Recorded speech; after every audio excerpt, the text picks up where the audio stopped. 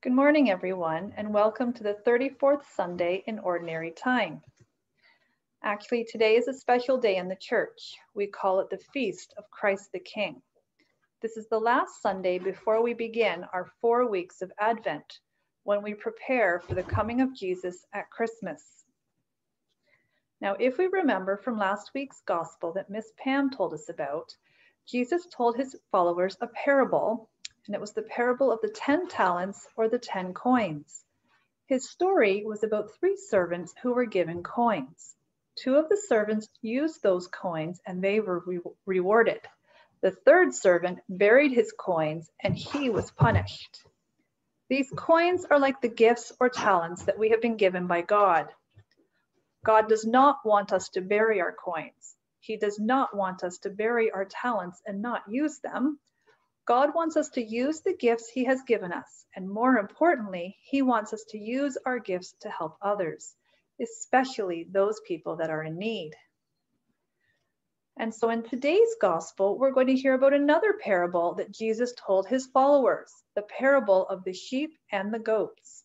He tells about a shepherd who returns to his flock and divides it into 2 groups, the sheep on one side and the goats on the other side. And like last week's parable, we will see that one group is rewarded and the other group is punished. And so Adeline is going to do our opening prayer today. In the name of the Father, and the Son, and the Holy Spirit. Amen. Jesus, the Good Shepherd, you love, care for, and protect us. Help us to show our love for you by caring for one another. In the name of Jesus Christ, we pray. Amen. In the name of the Father, the Son, and the Holy Spirit. Amen. And so today's gospel is from the book of Matthew, chapter 25, verses 31 through 46. And so we're going to listen now. Jesus often taught with parables. Those are stories that teach us something about ourselves, like the parable of the sheep and the goats. I don't get it. What do sheep and goats have to do with us? Well, it might help if you understand more about them. First, take sheep. Sheep can't really live on their own. They need a shepherd, and they know how much they need him. So they follow the shepherd closely, and they do what the shepherd says to do. Aw, cute little sheep. Right. Then you have the goats. Goats are stubborn. They do things their own way. They eat anything, even trash. They don't know how much they need the shepherd, so they don't always follow him. Bad goats. Exactly. So Jesus tells about a king who went away. But then the king comes back in glory with all the angels to sit on his throne. Like Jesus. Jesus is coming back. Right. Jesus was telling a true story about himself. He is coming back. And when he does, he will separate people like a shepherd separates the sheep from the goats. Some people will go on his right. Those people are like good sheep? Yes. Jesus will say to the people on his right, "Hey, I know you. Come into my kingdom. When I was hungry, you fed me. When I was thirsty, you gave me something to drink. And when I was a stranger, you invited me into your home. When I was in prison, you visited me." Wow, they've been busy. When did they do all those things? Jesus said when they did those things for the least of these, they were actually doing it for him. Wait, the least of these? What's that supposed to mean?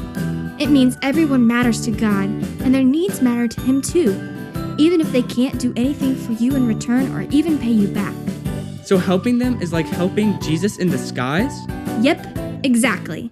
Then Jesus will talk to the people on his left. Jesus will tell them to go away. Because when he was hungry, they didn't feed him. And when he was thirsty, they didn't give him anything to drink. And when he needed a place to stay, they didn't invite him in. And when he was in prison, they didn't visit.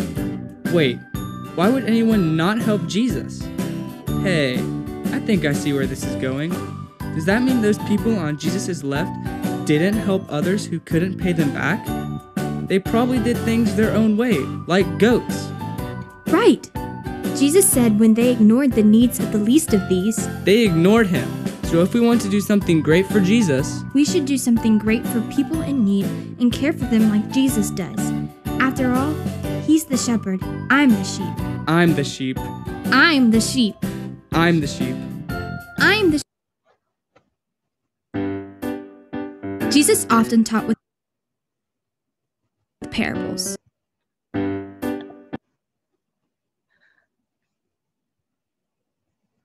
right, here we go. There we go.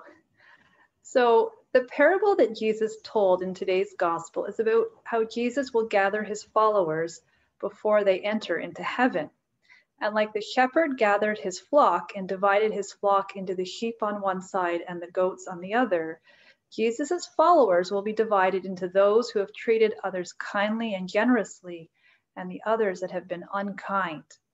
So if we remember, Jesus told that the one group of followers that he said to them that when he was hungry, they gave him food. When he was thirsty, they gave him drink. He tells them that they took care of him when he was sick and they welcomed him when he was a stranger. These followers would be rewarded one day by being with Jesus forever in heaven. But the people were really confused because they didn't remember doing any of those things for Jesus. And what he told them is one of the most important lessons in the whole Bible. He explains that when we do these things for the least of these, meaning others who really need them, when we feed the hungry, when we take care of the sick, when we do good things for other people here on earth, we're actually doing those things for Jesus. The other group of followers, they would be punished and they would not be with Jesus in heaven because they had done none of these things. They were also very confused because they did not remember when they had treated Jesus poorly. But Jesus told them when they did not give food to the hungry, and when they did not give drink to the thirsty, when they did not help the sick or the lonely, and when they were unwelcoming to strangers, it was like they were doing that to him. When they had refused to help those that were most in need, they were refusing to help Jesus. And so today's message in the gospel is Jesus telling us that he is in all people. So when we help others or when we are unkind to others, it's like we were doing the same to Jesus. So the shepherd had separated his flock into the sheep and the goats.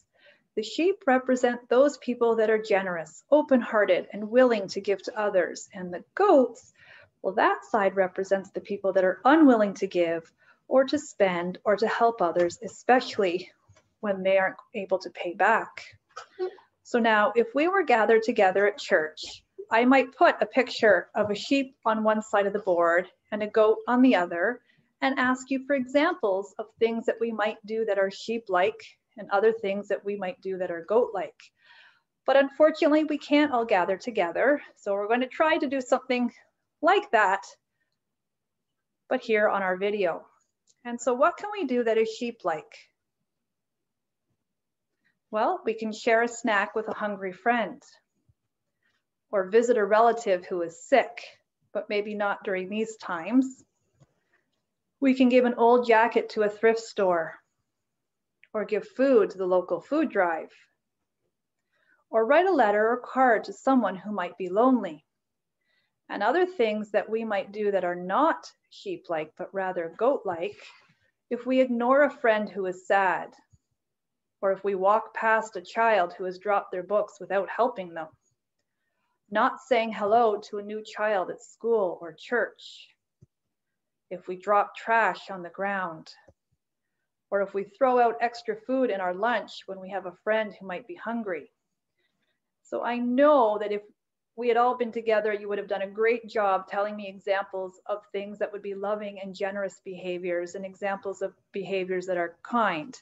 And today, what we want to remember is all of those things that we can do to be like sheep. We want to remember that the lesson from today is that Jesus is in every single person. He's in our friends and our enemies, in the rich and the poor, the sick and the healthy, and the lonely, and we must treat everyone as Jesus wanted us to. So we have a craft that you can do to help you remember today's gospel and remind us to be like Jesus' sheep. So what you will need to do is to trace your hand on a piece of black paper and then cut out your handprint. Then you're going to glue cotton balls on the palm part of the hand, leaving the fingers to be the legs of your sheep. And then you can draw a face on your sheep. And then glue your sheep onto another piece of paper, and on the top write, "I want to be a sheep." And around that, you can write down all kinds of things that you can do to be a good follower of Jesus, to be like Jesus's sheep. And we're going to finish with a song. So let's listen.